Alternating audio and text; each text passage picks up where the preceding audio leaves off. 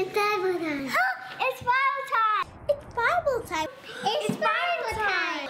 It's Bible time with Aunt JJ. It's Bible time with Aunt JJ.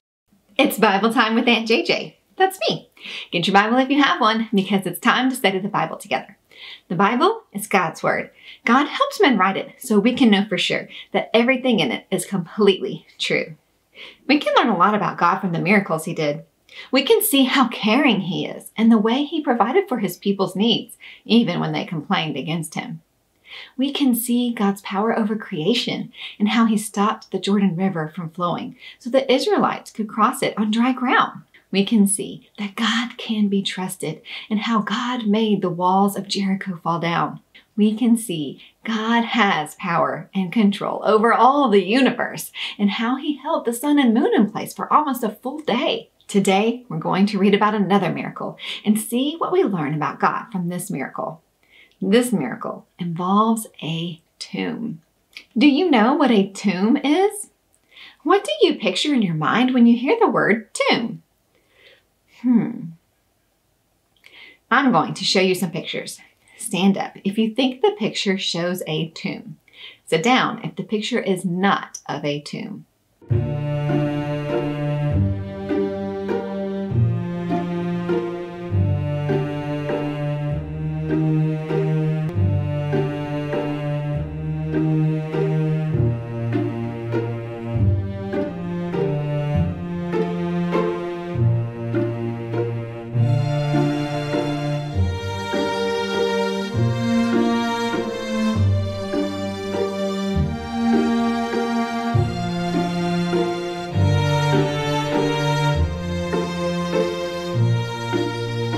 Actually, all of those are pictures of different tombs.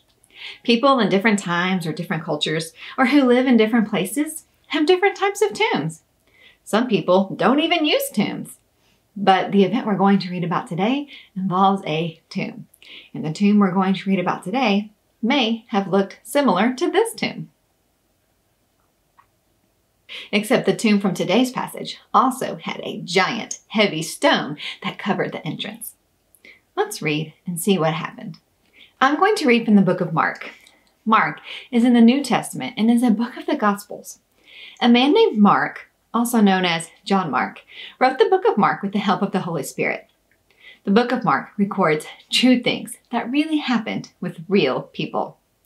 I'm going to read Mark 16, verses 1 through 8. At this point in history, Jesus had died on the cross and had been buried in a tomb. Some of the people we're going to read about are Salome and two different women named Mary. While I read, you act out what these women did. The Sabbath day ended. Mary Magdalene, Mary the mother of James, and Salome bought spices. They were going to use them for Jesus' body. Pretend to buy some spices. Very early on the first day of the week, they were on their way to the tomb. It was just after sunrise. Pretend to be walking to the tomb. They asked each other, who will roll the stone away from the entrance to the tomb? Pretend to be asking a question to the people walking with you. Then they looked up and saw that the stone had been rolled away. The stone was very large. They entered the tomb. As they did, they saw a young man dressed in a white robe. He was sitting on the right side. They were alarmed. Pretend to enter the tomb and look alarmed by seeing someone sitting there. Don't be alarmed, he said. You are looking for Jesus the Nazarene, who was crucified, but He has risen. He is not here. See the place where they had put Him. Go, tell His disciples and Peter, He is going ahead of you into Galilee. There you will see Him. It will be just as He told you. The women were shaking and confused. Pretend to be shaking and confused. They went out and ran away from the tomb. Pretend to run away from the tomb. They said nothing to anyone because they were afraid. Great job acting out what Mary, and Salome did. I've drawn some pictures that represent different parts of what happened, but the pictures are out of order. Can you help me put them back in the right order? What happened first? Out of these four pictures, I think it is the one with the three women on a path. Okay, what happened next? Where were they going?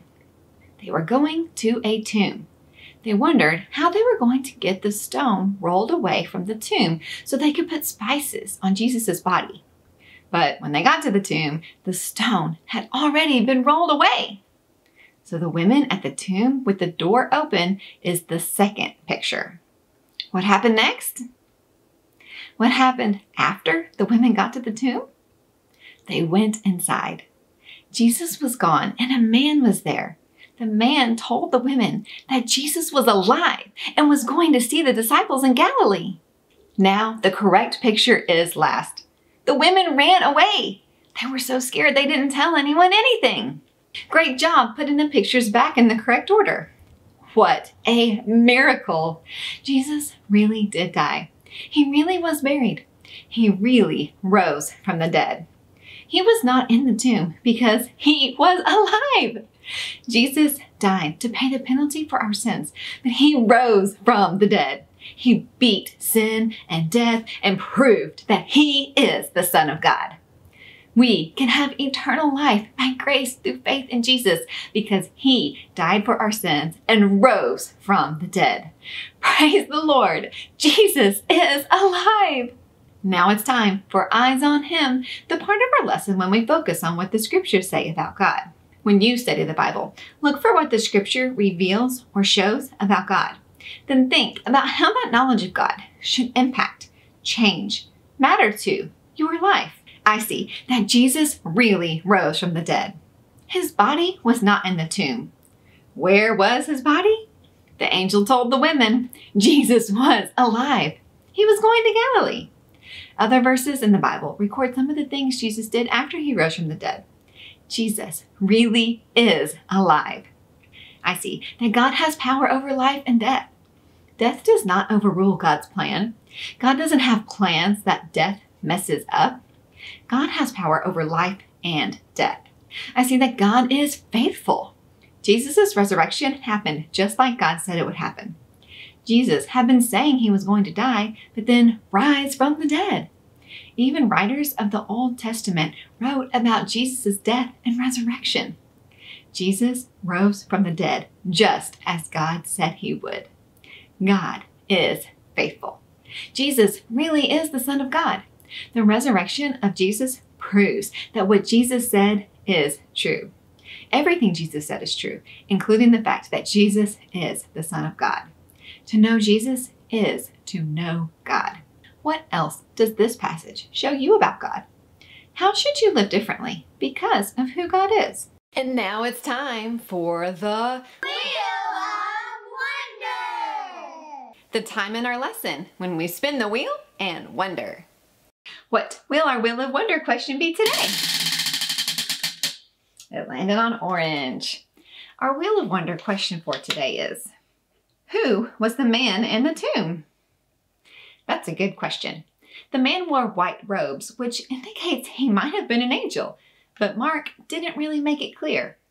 When you wonder about what a verse means, it is wise to see if any other verses in the Bible can help you understand that verse better. Thankfully, Mark was not the only person who recorded what happened. All of the Gospels, Matthew, Mark, Luke, and John, record the resurrection of Jesus. Some of them record different details, so when we put the records together, we get a more complete understanding of what happened. Regarding this specific detail, other verses let us know this man was indeed an angel. In fact, John records that there were 2 angels. So in addition to the angel Mark wrote about, there was another angel in the tomb whom Mark did not mention. When you wonder about what something means in the Bible, it can often be helpful to see if there are any other verses about that same topic. In this case, other verses helped us to know that the man in the tomb was an angel, and there was actually another angel there too. Jesus died on the cross to pay for your sins. He rose from the dead and appeared to many people. His tomb is empty because Jesus is alive. Like the women at the tomb, you have heard the truth about Jesus. How will you respond? Will you respond with fear and unbelief? Will you go away and not say anything to anyone? Or will you respond with faith and action? Will you put your faith in Jesus? Will you tell others the wonderful news that Jesus is alive? Jesus died for your sins. He rose from the dead and proved he is God's Son. Believe in Jesus and be saved. If you want to know more about how to do that, watch the separate video called How to Become a Christian. There's a link to it in the description. Let's pray. Holy Father, thank you for proving that you are who you say you are. Your miracles show your power and holiness. Your miracles show your love for us. Thank you for sending Jesus to die for our sins and to rise from the dead. Thank you for making the way for us to be saved. Please give us the grace to respond with faith and action. Please help us to trust in Jesus and to live for you. In the name of Jesus, I pray. Amen. Well, sweet friends, I loved studying God's Word with you today. There's no better time than Bible time, and I hope you will join me next time for Bible Time with Aunt JJ.